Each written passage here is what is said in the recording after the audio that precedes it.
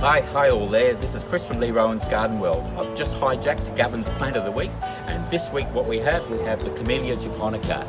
Great for your shaded sort of areas, in your backyards, courtyards, quite a nice shrub. Grows around about 2 meters, can vary a little bit, but the range of colours and flowers is amazing. You've got things like a single semi showing the stamens, a beautiful double that has sort of full, lovely textures of petals, to more loose, formal looks, and the colours are amazing. You go from whites to reds to pinks. Sometimes there is even a purple form around, but quite hardy shrubs, especially for those sort of shaded areas.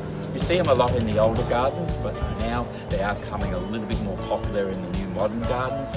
As gardens are getting smaller, courtyards, looking for something with a bit of colour, high defence, high to whiz-bin maybe, these sort of things will do quite a good job for you. And even though they're made for the shade, they can also stand a reasonable bit of sun, especially the darker red colours can also be grown in the full sun.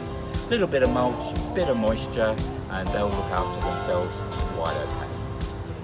Okay, and also from being on the start of the season, we've got plenty in stock both here at Warners Bay and at our Rimba stores. So there's plenty here.